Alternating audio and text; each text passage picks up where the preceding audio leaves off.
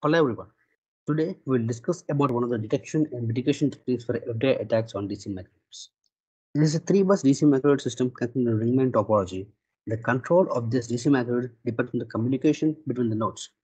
The information collected from voltage sensor and current sensors is exchanged through communication lines, and there is high possibility of cyber attacks along these communication lines and near the sensors. So in this video, we are going to discuss a mechanism developed to detect and mitigate the sensor attacks, especially false data injection attack at converter level. Here is a control scheme developed with the help of deep neural network controllers. Two DNN controllers are designed, one for predicting the duty of the converter switch with the information received from sensors. Other is an attack detection and mitigation network that neutralizes the attack on the system. So input of the prediction networks is V in and V out, and whereas the output is a predicted duty. And for the attack detection network, the inputs are the difference between the reference voltage and the output voltage and input voltage.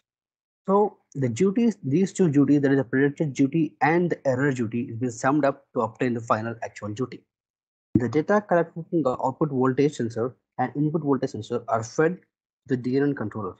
And the design code is deployed into the controller and monitored continuously.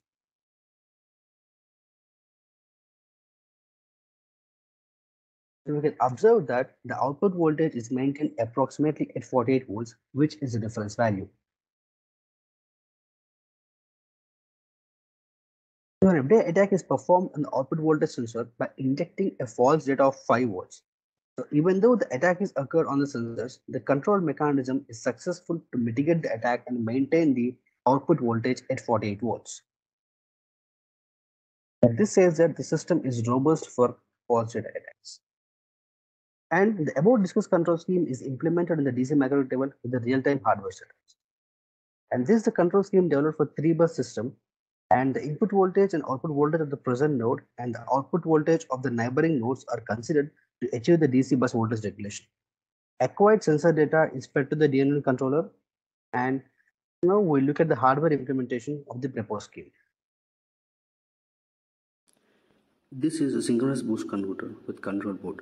Control board consists of voltage sensors, current sensors, and controllers.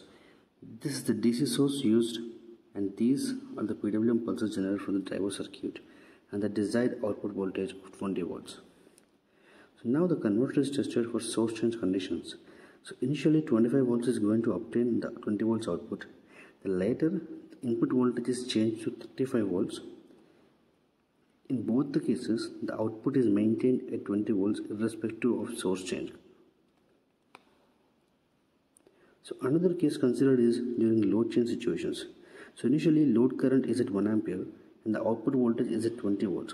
Then a sudden load change is performed from 1 ampere to 0.5 amperes and back to 1 ampere.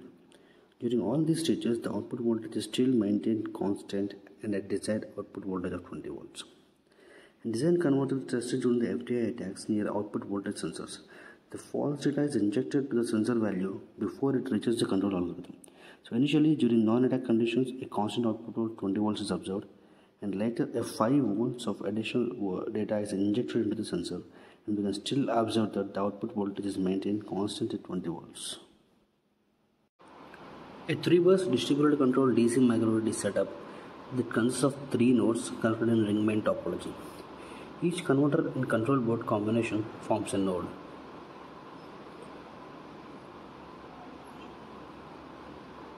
Each node is controlled by the individual local controllers, which consists of control logic.